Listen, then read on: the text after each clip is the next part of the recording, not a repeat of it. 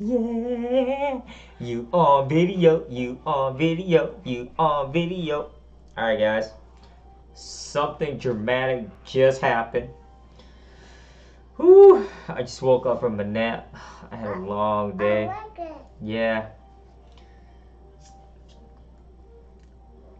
I'm sitting at 300,000, stacking some trades. As you guys can see, gold. If you guys look at the gold chart, gold spiked down exactly at 6 o'clock as soon as Tokyo sessions hit. Something major dramatically just happened during the Asian sessions. Look at that. Look at that crazy drop all the way down to 1256. That's telling you something. This is on the 15-minute chart. I was really shocked to see this. How much did it spike down? It spiked down to 1256.50. So everyone's trying to sell gold, I guess. You guys can see that I'm on the 5-minute here. I'm on the 5-minute chart. Want you guys see this? You know? Yeah, there it is. Look at that candle. That red candle spiked down. I was really shocked to see this. I wasn't expecting this to happen, but like I said, anything can happen. So, worth the sell tonight as we move on for Asian sessions. Over 300K in demo profit. I am sitting over 500,000 in equity for the demo contest right now, $500,000.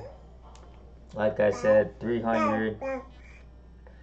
So USD JPY went up to 110, 110.8, 110.8. Like I said, I wouldn't be surprised if it hits 111 tonight, because that's the first resistance point that it needs to hit.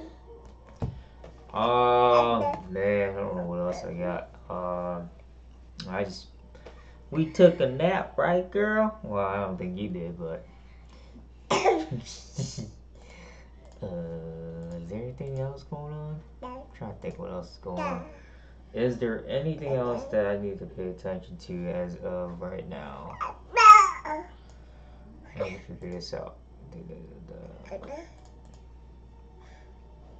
Well, I don't really not worried about that.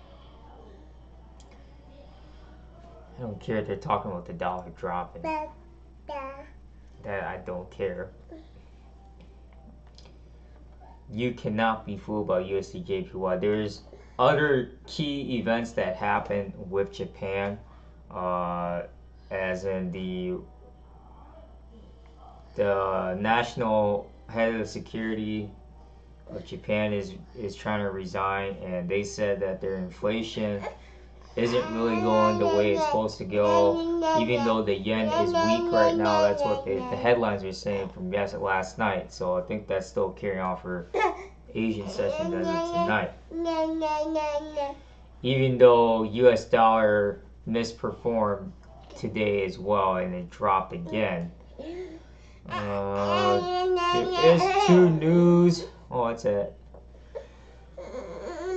1850, which means 6:50 my time. 6:50, so that's in 40 minutes. I mean, hold on, 32 minutes. What's the matter with you?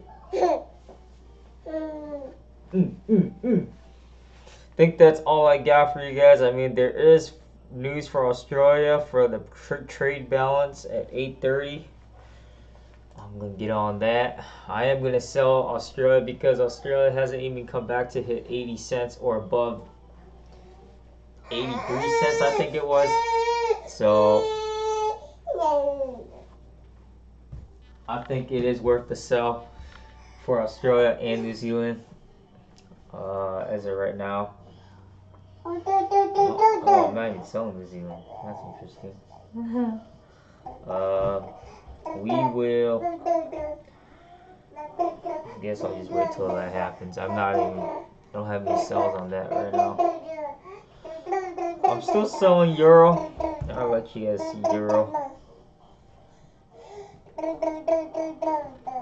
Selling euro and euro GBP because the pound is a little bit stronger than euro right now. You gotta think about it. Pound is $1.32 versus $1.18. Obviously, the pound's stronger. You just outweigh the math here. That's all I got for you guys. I will do another quick video when the trade balance hits at 8:30. If not, I will try to do a video at 7 p.m. because 7 p.m. is crucial right after when these two news hits for Japan. So that's all I got for you guys. So pay attention, stay focused, and hey, okay. All right. Catch them pips.